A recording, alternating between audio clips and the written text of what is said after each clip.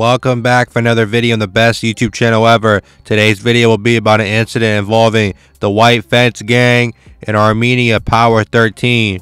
When 15-year-old Armen Petrosyan arrived in East Hollywood from Armenia in 1989, he was thrust into an urban environment where large, long-established street gangs, in this case Mexican-American and Salvadoran, often preyed on a smaller group of new immigrants. Outnumbered, Petrosyan and two friends formed a defense alliance that grew into the Armenian Power Street Gang, which at its peak in the mid-1990s had about 120 members. Petrosyan's Armenian Power leadership ended about 1999 when he decided he would get out before he got life in prison or death on the streets. On May 22, 2000, Petrosyan made a fatal dining choice. He went to his old haunt for a hamburger like an old mafioso mowed down during dinner. Petrosyan was shot dead as he relaxed in the patio area of his favorite Armenian restaurant, Saurin's Deli on Hollywood Boulevard. 17-year-old White Fence Gang member Jose Argueta was arrested, convicted of first-degree murder and conspiracy to commit murder. Petrosyan had not been a specific target, but just happened to be seated at the wrong place at the wrong time. He was gunned down in revenge for an act of disrespect earlier that day that did not involve him. During the trial, jurors watched a videotaped interrogation in which Argueta said that he gave a mission to Sapo, a new member of White Fence, to carry out the killing. In the taped police interview, Argueta, who goes by the street name Little Crazy, admitted that he not only told Sapo to shoot an Armenian Power member at the modest restaurant, but even told him how to hold the weapon with the palm of the shooting hand facing down, gang style.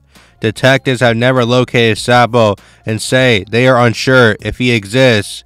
Bullets fired from a gun found on Argueta shortly after the shooting matched the bullet removed from Petrosyan's body, and gunpowder residue was found on Argueta's hands. Initially, police suspected that Petrosyan was slain in retribution for the killing 17 days earlier of a Latino student at Hoover High School in Glendale, allegedly by Armenian American youths, but they quickly discounted that theory. The two killings were not at all related. On the day of his death, Petrosyan slept until noon at his parents' North Hollywood home, 10 miles away at the corner of Sunset Boulevard and Western Avenue in Hollywood. And roughly an hour before Petrosyan awoke, an unknown member of Armenian Power flashed the gang's hand sign and pointed a .45 caliber pistol at three members of White Fence. It was a major affront to White Fence, which began in Boyle Heights in 1939, and members of the gang's Hollywood clique quickly plotted revenge. Petrosyan spent the afternoon with his older brother Arsen.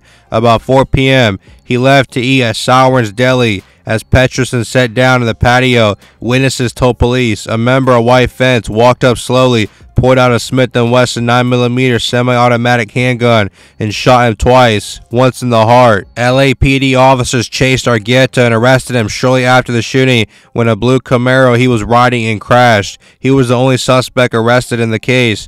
Although the name Armen Petrosyan may mean little in the Armenian communities of Hollywood and Glendale, a mention of his street name, Silent, brings instant recognition to many. Silent was a street legend, an alley fighter, renowned for never backing down from a challenge. He earned his nickname because he seldom spoke, but as another Armenian Power member known as Hando told the Times in 1998, when Silent talked, everybody listened.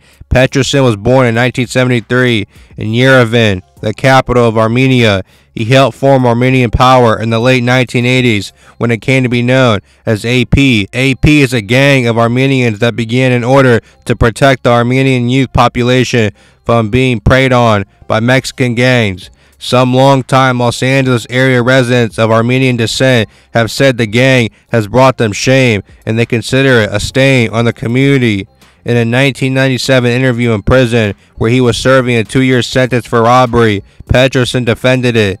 On Thursday, August 1st, 2002, at approximately 12:30 a.m., an escape of 3 juvenile male inmates of Eastlake Juvenile Hall occurred. The 3 inmates escaped under the cover of darkness by breaching a wall located on the south side of the facility. Eastlake Juvenile Hall, located just behind the Los Angeles County USC Medical Center, is a secure juvenile detention facility. The escapees, Marvin Alexander Sandoval, 17 years of age, Jose Rene Argueta, 17 years of age, and Fernando Sergio Nupiri, 18 years of age, were all convicted of felony crimes. Sandoval and Argueta were in custody for separate murders in the city of Los Angeles, and Nupiri was in custody for a probation violation resulting from a carjacking in the city of Salgate. It was not publicly clear what the punishment for Jose Argueta was, but there was knowledge that Argueta, a Central American native, was facing 50 years to life in prison without the possibility of parole.